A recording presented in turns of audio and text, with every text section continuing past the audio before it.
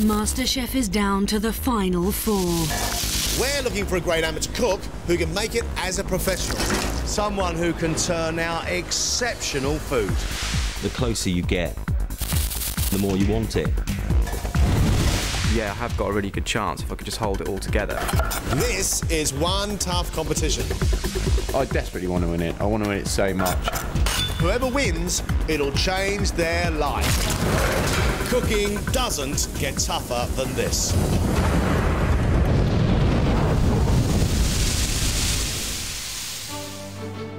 It's the MasterChef semi-finals. Today, these 4 amateur cooks are going to be pushed to the next level, creating exquisite high-end food for the most discerning of palates. First, they need to show they're capable of perfectly executing a classic recipe. The dish looked fantastic before you scattered sangria over the top of it. Then they face their most nerve-wracking challenge yet, cooking for some of the best business minds in the UK at one of London's most prestigious clubs. It leaves you wanting more. I could do with another helping. Anyone leaving it? I'm absolutely ready to change my life. The thought that I potentially could walk out of here as the Master Chef, you know, it would be a dream. To win MasterChef would be amazing. There's a long way to go yet to win. But it's getting to the stage where I can almost reach it. The career that I've got is going nowhere, so I'm just going to grab it and run with it now because you're just not going to get an opportunity like this ever again. It feels absolutely brilliant to be in semi-finals, but that's not the end game for me. I want to go all the way.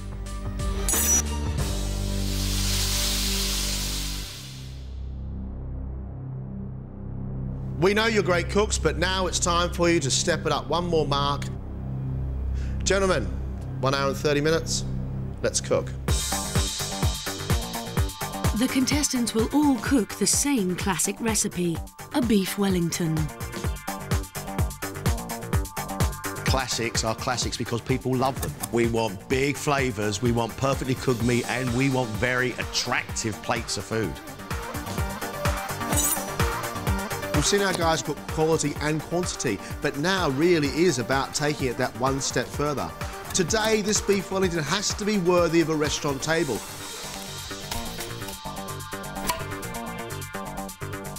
The fillet of beef needs to be perfectly seared, then covered in a mushroom duxelle. Then the pastry has to be rolled and chilled, and a crepe made that will protect it from the heat of the beef and stop it from going soggy. They will also have to make fondant potatoes, cook the spinach, and create a red wine sauce.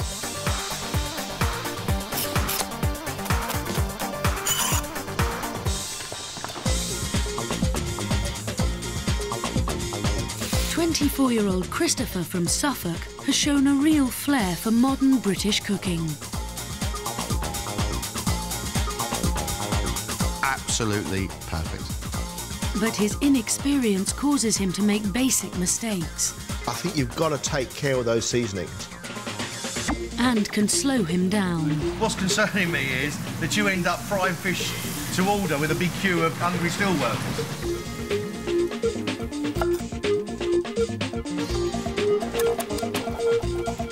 Tricky dish? Yeah, I mean, it's tricky because I've never cooked it before, so the pressure's on a bit and there's loads to do. I'm conscious of the time and everything, so... Do you have the experience, you think, to take you all the way? Yeah, you know, experience is something I'm lacking in. I'm well aware of that, but, you know, it's not going to stop me trying my hardest to win, so... Christopher loves classic British seasonal food. That's what he does. This should be right up his alley. The competition's hotting up and you just need to raise the bar. I haven't embarrassed myself yet, so hopefully I can beat them. Half an hour gone, gentlemen. You are going to have to crank it up a notch. Family man Matt produces big flavoured rustic food. This is like your pallets on a carousel ride. And has proved he can make it en masse. I'm loving it. But today's test could be his undoing. I need to learn the fine dining way of cooking. And I need to learn how to take a really good tasting plate of food and make it look better. Matt, how many times have you made a beef Wellington before? 3 or 4, but never with these ingredients. Right. Apart from the beef and the pastry. Yeah. And the hardest bit of this process? I don't do red wine sauces, so this is blind completely for me. Matt, are you confident? No. Guys, you've had an hour already. You've only got half an hour left. I'm really worried about your beef. You need to have it wrapped and get it in the oven. Comeback contestant Andy is determined to prove second time round he's got what it takes to win. I think it's beautifully cooked. I think it looks absolutely fantastic. But his attention to detail can let him down. Really is a bit sloppy. I'm putting a lot of pressure on myself. It is tough, and I know it's going to get tougher. I really want to impress, and anything less, I'll be disappointed with. Andy, are you comfortable with this dish? I can't say I've ever ordered it on a restaurant menu or ever cooked it myself. It's not my comfort zone, but what doesn't kill you makes you stronger, hopefully. What part of this recipe are you the most concerned about? The whole crepe thing. I had no idea there was even a crepe inside a beef Wellington. So that's a new one on me. You're going to have to start to motor because your time is ticking away. You've got 20 minutes left. 42-year-old father of 2 Chris has proved he can produce diverse and exciting food. Mate, I love that. But he often gives himself too much to do. You, Chris, started off doing courgette. They don't appear. If you're not going to use it, don't cook it. To win now, you've got to be so organised. You've got to think on your feet. I've got to start upping my performance, and quickly. Chris, you got a sweat on already. As always. Are you stressed about today? My biggest concern is time. Now, I've no doubt if I was making this at home, with all the hours in the day, I could pull it off. Whether I can do it in an hour and a half is going to be the big test for me. You have 10 minutes left.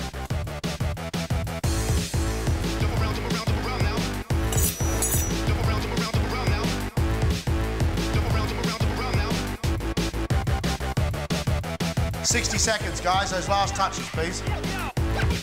With seconds to go, disaster strikes. Matt's sauce has burnt.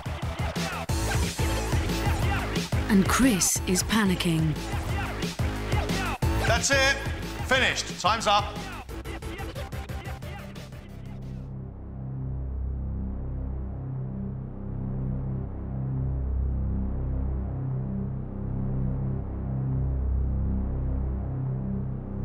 Start with Christopher. Has his first ever attempt at a beef Wellington made the grade? Meat is rare side soft, pastry's well cooked, so is the spinach, the duxelle around the outside is good. I think by and large, it's a pretty decent job. For me, it just all needs a bit more seasoning. I think you've got to work on your seasoning because I think you had a near-on perfect dish.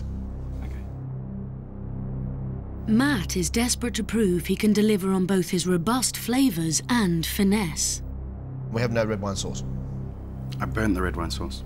I didn't want to serve it burnt. If it had a red wine sauce, you would have ended up with an elegant dish. And what is surprising for me today, Matt, is you have moved away from that robust, rustic look.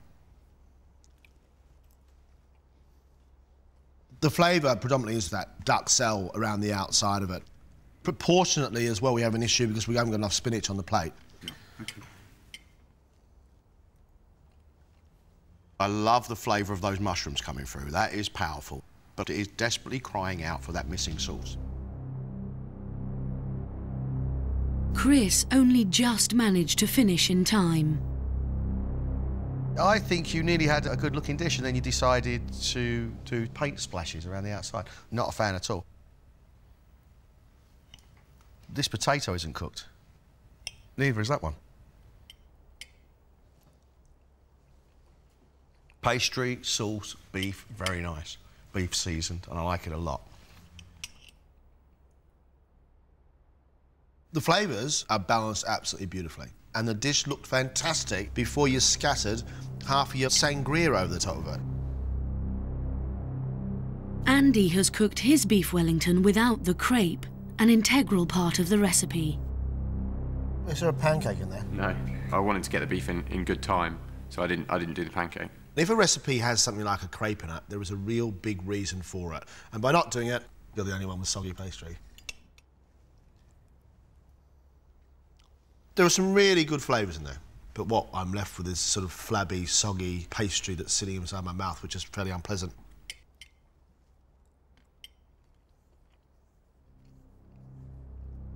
I like the flavours, but I think it looks like a bit of a car accident. Interesting day. You are going to have to raise the game. You have a big test in front of you now. Go on, off you go.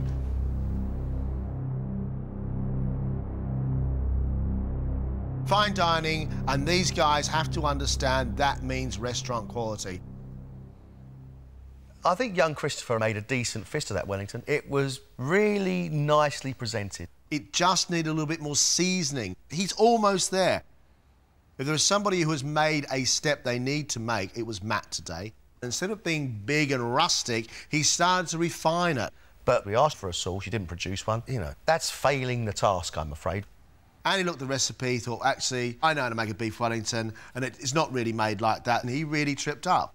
I don't know what got into Chris today. How can you take the classic beauty of a beef Wellington and then spray sauce all over it? That was just abominable.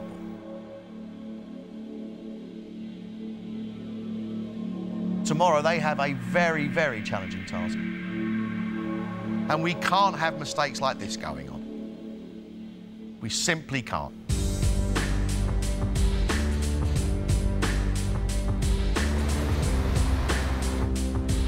It's the morning of day 2, and these semi-finalists have a lot to prove. I've just got to raise my game bloody quickly. One of us has to step forward and take this by the scruff of the neck and show that they want to win this. I think I need to stop worrying so much about keeping up with the others. I need to have more confidence in myself. If you're drawing a graph, I'm heading south at the moment, and I need to reverse that. And I want to do that the next opportunity I get. Now, the final 4 people, you do realistically think, well, yeah, I have got a really good chance if I could just hold it all together.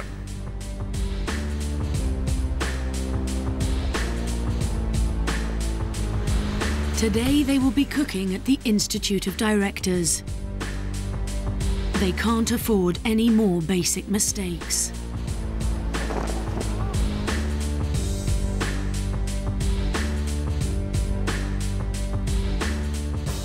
Welcome to the splendid surroundings of the Institute of Directors. You are preparing dinner tonight for the Director General of the IOD himself and guests. Now, these people are very well known in the business world. They are very, very demanding, and they are used to the best. You 4 are here because we believe in you.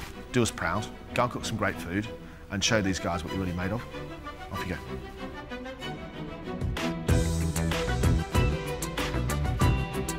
The IOD has been based on London's Pall Mall since 1903, and its members include many of Britain's most successful business leaders. Everyone from prime ministers to presidents have eaten here. So head chef Roger Evans expects only the very best. Good afternoon, gentlemen. Got a very important day ahead of us, a busy day, and the standards that we demand at the Institute of Directors are of the highest quality. OK, if you'd like to follow me.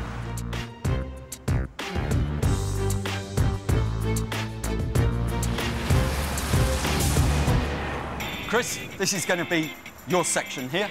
Matt, you'll be working on this side. Andy, we're going to set you up on this table. Christopher, this is all your equipment here. Each contestant has created their own course for tonight's dinner. They have just 2.5 hours before the guests arrive. The food has got to match the exacting standards of our diners tonight. There is no room for mistakes. They have to get it absolutely right. We've got 2.5 hours till the starter goes. So let's start moving the pace up. We can't be late with that first course. Christopher will be first up, so timings are crucial for his starter of spinach and ricotta ravioli with walnut pesto and a cream and basil sauce. Christopher, you're kicking the whole thing off tonight. You're doing the starter. Does that bring added pressure? Yeah, absolutely. I mean, I don't want to mess the timing up. I don't want to put everyone else under pressure that isn't really needed. He's given himself a lot to do, making perfect pasta. Have you measured that correctly? Yeah, it's all way out. OK, that's fine. And moulding faultless parcels of ravioli. If there's any kind of air pockets in it, as soon as it hits the boiling water, they're just going to explode and you're just going to get a soggy mess, really. So, yeah, you know, it is a worry. OK, guys, come on. Start pushing.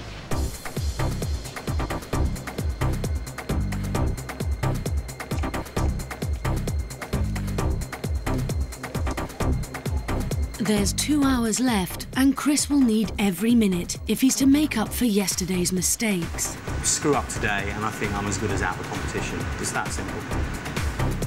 His delicately flavoured dish of Dover sole with a lemongrass veloute needs to be perfect. You believe you need to give us some sort of spark of brilliance, don't you? I kind of feel like I'm losing you a little bit because I haven't produced the last couple of times. I'm desperate to get through, absolutely desperate. With the clock ticking, Chris will have to work quickly to get everything done in time.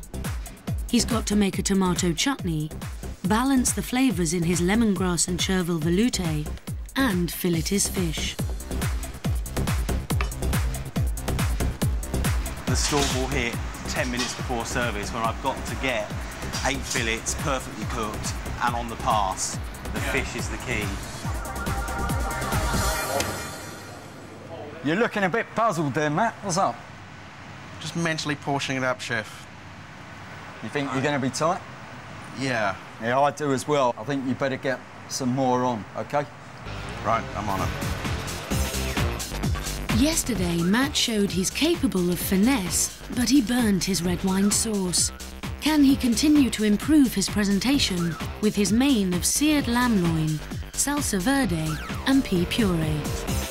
Proportion, elegance, finesse. Yes. Matt, are they words that work with you? This is what I'm here to learn, so this is what I'm going to try and demonstrate to you that I'm learning. I'm completely out of my comfort zone. I'm scared stiff at doing 8 fine dining dishes, all looking the same. OK, guys. On out till everyone arrives. Andy's dessert of peach soup topped with a sorbet, peach crisps and wild strawberries requires fiddly preparation and an eye for detail. Andy, beavering away, your own recipe today. Yeah. So you might even follow it. Yes. I think the last plate of food I produced was a mess, and I don't feel good about that. So that's what I'm going to put right today. Come on, let's go a bit quicker. Come on. In his eagerness to impress, Andy spends too long making the delicate peach crisps and is running out of time to mix and freeze his sorbet. Having soft sorbet when it comes to service is going to be a disaster. Be a bit quicker. OK, get those away in there now. With just 45 minutes until service, will Andy's sorbet set in time? Just fingers crossed now. It's 7:30 and the guests arrive. Hosting the dinner is the Director General of the IOD, Miles Templeman. Also attending is Simon Woodruff, founder of restaurant chain Yo Sushi, successful entrepreneur Emma Harrison, Jonathan Neame of food and drink giant Shepherd Neame, and Tim Campbell, founder of a charity supporting young entrepreneurs. Come on, Christopher, let's start moving it now. We cannot be late on this. At At the last minute, Chef spots a serious problem. Chris, what are you planning to do here? How many are you planning to give? Just the one. I think you're going to have to give 2 each. They're very tiny. OK. They should have been bigger. But you haven't got long. You really have now got to start moving. You're going against the clock.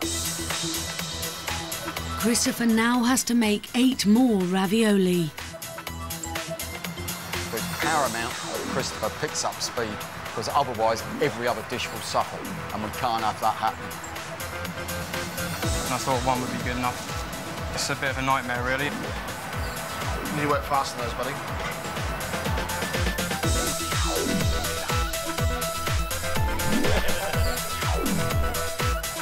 How's those ravioli? Let's have a look. This is critical now. Critical for the whole service.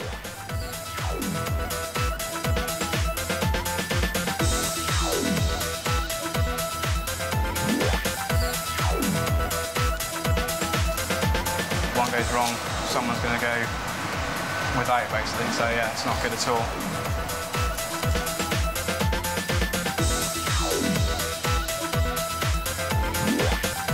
They haven't split, have they? Not so far. No. That's it. Let's go. Come on.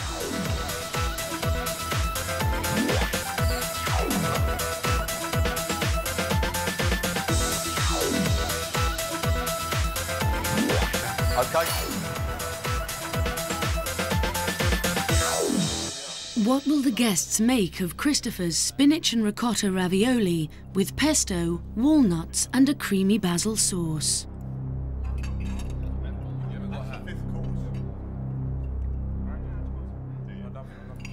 For me, the ravioli is a bit hard. It's a bit hard. It's overwhelmed with the pesto. The pesto is a bit strong. Too much. I don't think it's not very delicate, is it? The pasta was slightly hard in places, and therefore not as perfect as it might have been. Kind of threw in a little bit of a curveball today, having to dish up 2 raviolis, something I wasn't planning on doing. I think it could have maybe gone a little bit better. Starter plates have been cleared, Chris, so come on. Chris is next to serve. Can he bring all the components of his fish dish together on time? Put your fish in. Chris, let's go. Man, I'm not taking my eyes off this.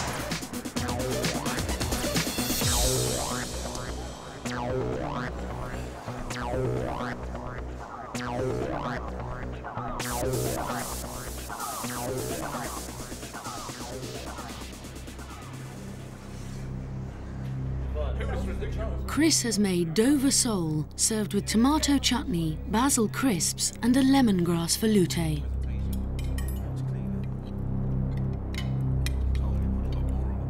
Fantastic. Look, I love the subtlety of the flavour in the sauce. My actual mouth is watering as I'm eating it. I think it's an excellent dish. Flavours are all nicely balanced. I thought the sole was well cooked. You can really taste the quality of the fish. It's lovely. It leaves you wanting more. I could do with another helping. Anyone leaving any?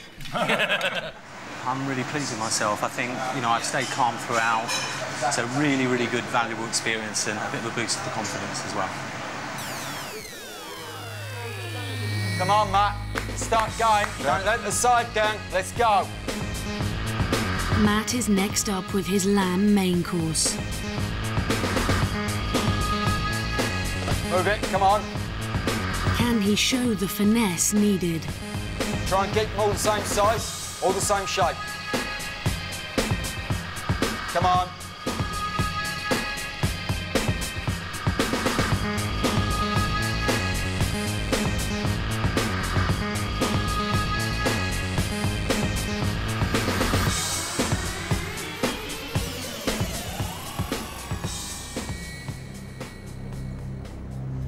Matt's made seared lamb loin with pea puree, mange tout and a salsa verde. Brilliant. It's not a brilliant presentation. I have just tasted the meat, and it is really superb. The meat is wonderful. It's the most memorable dish on the menu, and I love the spices of it. I want to go in the kitchen and nick some more right now. I think it's a step up in presentation. Overall, pretty happy. They're clearing now, so we need to have a bit of action. Last up, it's Andy. Come on, Andy, let's go, come on.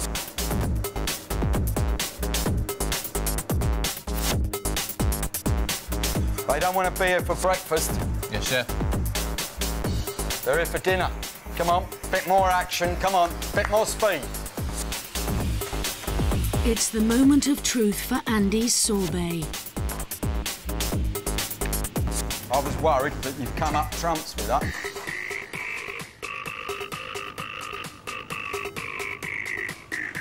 That's it, nice.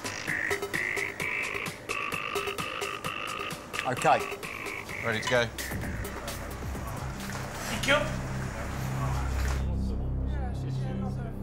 Andy's made an inventive dessert of peach soup, fromage frais sorbet, peach crisps and wild strawberries.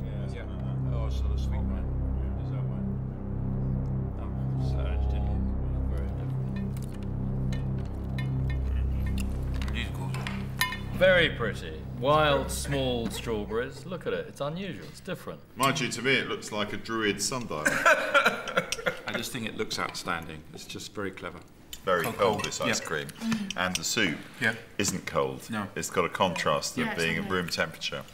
This is a lovely way to finish the meal off. To get positive comments from them is a massive boost to the confidence.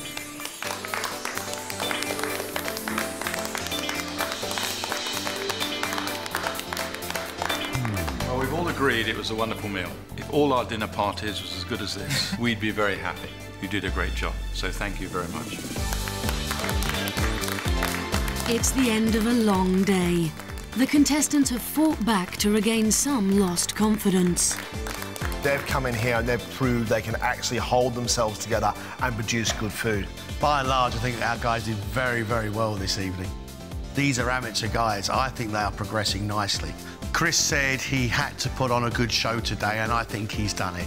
Chris is now on his way. I feel like I'm back in the game now. I've been down the last couple of days, so yeah, I'm going to be sleeping well tonight with a smile on my face. It's great news. I think for Christopher, it was not a good round. We know he's got natural talent, but is the inexperience beginning to show? Are there cracks appearing? The competition's hotting up. You do want to perform to the best, and I've let myself down. Matt has now learned how to couple his big flavours with a little bit of finesse. That guy is getting there. If I can keep that up, I think I can probably get through to the final. That's my goal this week. Finally, Andy is starting to show some of that skill that got him here in the first place. That is brilliant. I'm feeling pretty good. I know I've gotten some way to making up for the last challenge that didn't go so well. It's not enough for me. I want to do well in all the next tasks, so bring on the next challenges.